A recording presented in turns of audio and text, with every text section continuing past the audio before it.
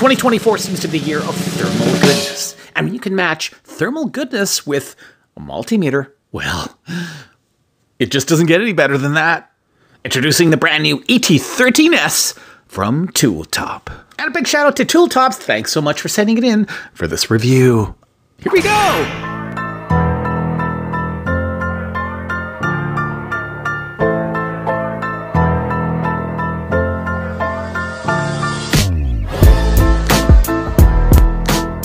TOOLTOP ET13S.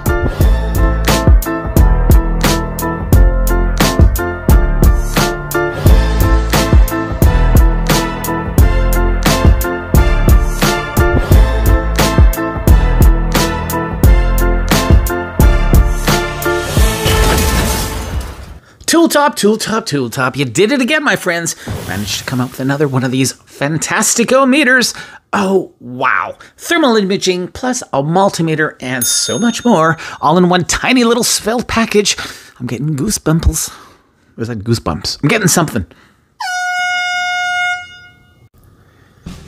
To make things even worse, I'm feeling a little naughty. Just a little bit naughty because, well, it's so dang cheap. It is so cheap. It's like $100 US. I've even seen it a little bit cheaper. Oh my gosh. A thermal imaging camera and a multimeter for $100. I swear to gosh, it's like a steal. It's like a steal. Hey, I didn't steal it. I did not steal it. I gotta go. Whoa, I'm a little bit out of shape. Okay, whew, here we go. Okay, all fun and aside, there we have the goodies that come with the ET13S. As you can see, starting from the right to the left, we have our USB-C charging cable. Yes, USB-C. Thank you so much for not making that one of these crazy micro USBs or, you know, whatever. No, let's stick with a common standard USB-C. I love it. I love it. Get our test probes, which are basically bigger than the multimeter. I love it when that happens. And we get our instruction manual. Nothing fancy going on here, but it is the basics. It tells you how to use it in a few different languages. But once again, this is pretty basic. And of course, here we have all of our info, including the sensor of vanadium oxide. 20 hertz capture frequency, 192 by 192 pixels, 240 by 240 display resolution. Not shabby. Guess what? Yeah, I didn't show you everything. We even get something extra with the ET13S. Read all about it. Why am I singing so much lately? Here it is. Here it is. Do you know what it is? Anybody? Oh, who's that one in the back? Smart lad you are. Yes, it is a macro lens for the 13S. Yes, for close-up macro photography. Always advisable when you're doing PCB thermal imaging to have a macro lens. It will make components just pop, and especially if there's a leak, man, it is a lot easier with a macro. So hey, we even get that for $100. Oh, love it. As you can see, that body is a lot similar. It looks very similar to the Anning, doesn't it? Same kind of shape. Oh, I'm missing the back on that. Well, something else to look for. Yeah, so it has that Anning-ish look and feel. It has that kind of plasticky feel. Can't say I'm a great big fan of that. I would have loved to have seen some rubber inlay or some sort of a little boot on here, but it is a little on the plasticky side. So if your hands are greasy or wet, you might lose control of your thermal imaging multimeter. But it is a definitely pocketable meter. Putting it alongside a popular HT118E, you can see very, very small in comparison. But that being said, it's not too small. Is there such a thing? I don't think so. But it is small enough. And hey, that's one of the cool features about this meter. Now, not so cool, it doesn't have a hanging strap, doesn't come with a magnet. So that kind of bites, once again, being small. So you're going to need a stand, or you're going to need to, you know, some 3M tape, or I don't know how you're going to wing it.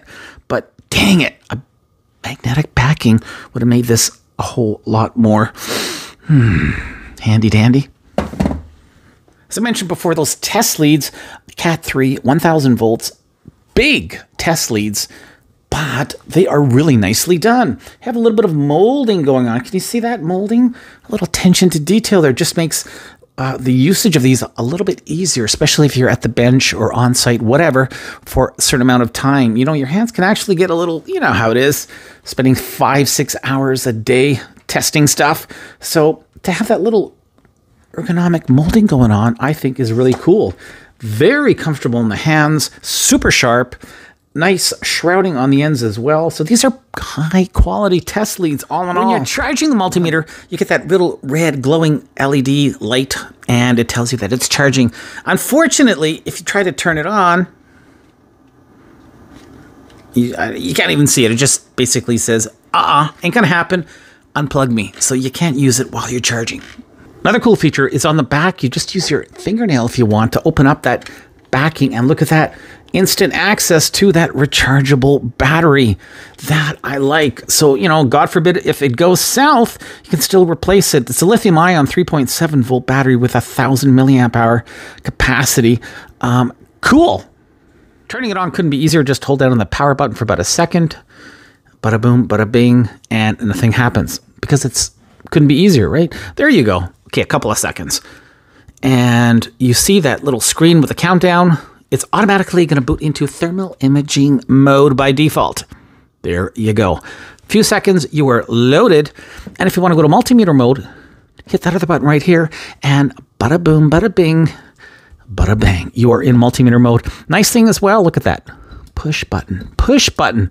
Yeah, we don't have a selector switch, but we have a push button display for $100. Hey, we have a new addition to the bench, courtesy of DMMCheck PLUS. Thank you so much for sending this in. This will become a regular part of the channel. DMMCheck PLUS 8, brand new. Look at that. So that is going to be our premiere testing with the ET13S. All right, let's start off with volts DC. And we should be looking at 5.000 volts, 5.015. Close enough. Now let's check out volts AC. Simple as that. I've got the DMMCheck PLUS in AC mode. We should get 4.999 according to the calibration certificate. Coming in at 4.987. Go into that settings menu, you can see we have a lot of different options here. System settings, backlight, IR camera, multimeter storage, USB mod, about. If you click on the about, tells us the hardware version, serial number, LCD size, the whole 9 yards. And let's click on storage. So when you take pictures, thermal imaging pictures, this is where they're going to end up in your storage. Right now it's at 97%. In terms of pictures itself, it's probably going to amount to around about 150, 200 pictures. So a lot of storage capacity considering it's built in. There's no way to extend it. You can't add an SD flash drive, anything like that. Unfortunately, you're limited by what is on board. Another cool feature here is backlight and sound. And here we have adjustability settings for your brightness as well as your screen timeout. Now I have switched it to off so it doesn't go off when I'm doing the review. You can have it up to 2 seconds, 2 minutes for a maximum screen time shut off variable. In terms of screen brightness as well, right now it's midway around 60%. I find when it's a little bit too much higher, like 100%, it's going to be a little bit more susceptible to glare. I like it sort of the midway zone. It's plenty bright. So a lot of customizability, a lot of options here. Really at the touch of your fingers. Capacitive, resistive display. Once again, very tactile. It doesn't take a lot of pressure, and it's just awesome. Another cool feature as well is the fact that you've got a dual display, so you can have your thermal imaging going on as well as your multimeter measurements taking place at the same time. For whatever reason, if you want a multimeter and a thermal camera at the same time, you can. Since right now it's hooked up to that precision reference, and 5.00 volts is coming in at 5.016, and at the same time we're able to get a thermal image while we are measuring. So that is kind of cool.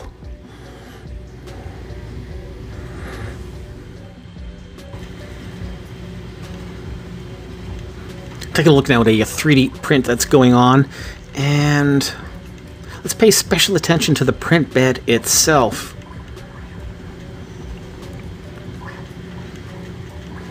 So it is coming in at around 59 degrees, 60 degrees Celsius. And if we match that up to the actual settings, you can see 60 degrees Celsius, spot on, according to the printer.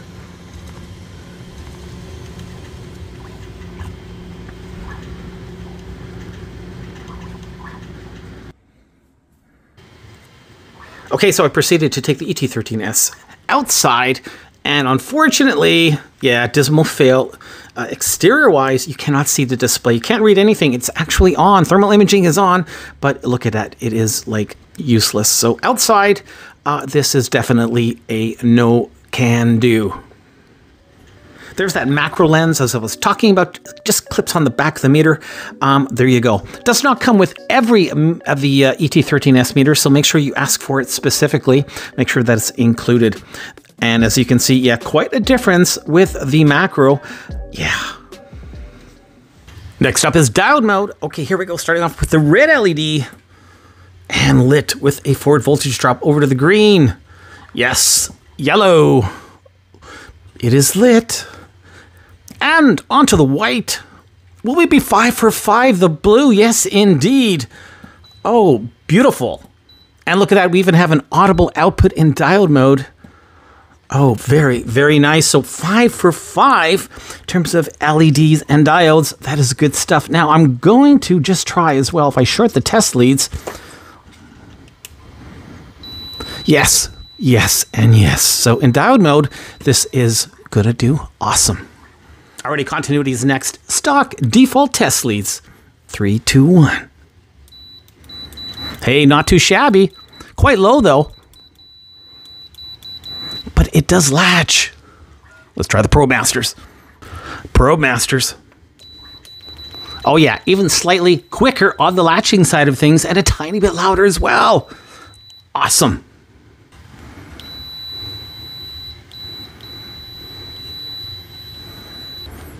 .7 dBA, maximum output in continuity. Hey, not too shabby.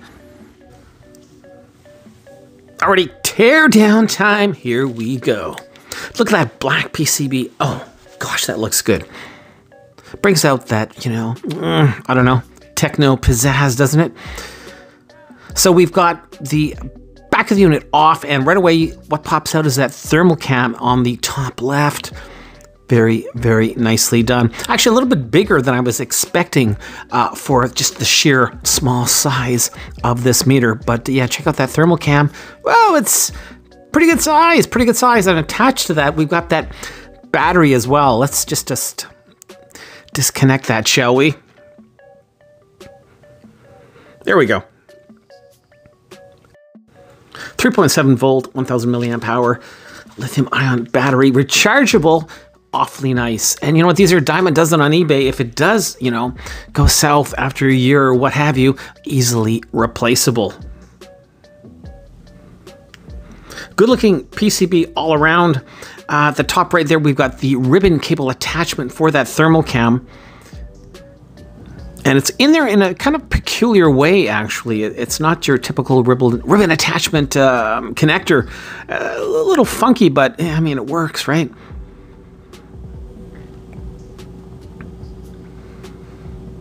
Nice PCB all around. And we take a look at the bottom there. There are those input jacks. Once again, nice tension detail here on those split jacks. I'll get in a little bit closer in a second, but the soldering is immaculate on this board, like absolutely immaculate. Here we have a 1PTC. Let's face it, doesn't do current, right? So we're not going to get a whole lot going on for input protection, but it is what it is. Here's a little bit closer view of that ribbon cable connector for the thermal camera. It's in there pretty darn good at this point. And yeah, look at that solder blob. Look at that. Absolutely gorgeous. I mean, you know, it wasn't a one-off. No, this was definitely done properly. And here we are taking a nice look again at that display. Nice, big, bold. And look at that, fieldtech.net, January 9th, 2024. An ET13S, yes and yes. Wow, what a great thermal imaging camera / multimeter. How often do you see that combination? And the low price, heck, this is even on sale right now for under 100 US, under 100 Canadian even. Like, that's absolutely nuts. Has all the bells and whistles you can ask for in a multimeter. Only thing is, it does not do current. Just remember that the ET13S doesn't support current testing, not even milliamps. So that's one drawback. Also, when you take it outside, you can see that display capability really goes down. Yeah, it's useless outside during the day. Obviously at night, different story, no glare. You can go ahead and do your thermal imaging to your heart's content, but daytime use, not gonna be much use. So, end of the day, for what you're getting, money, bang for buck, this thing is basically a steal. And no, I didn't steal it. The TOOLTOP ET13S thermal imaging camera / multimeter gets a resounding 4 out of 5 stars. Oh, good job, TOOLTOP. What a great little instrument. Hey, thanks for watching this review, everybody. Till the next one, keep on testing.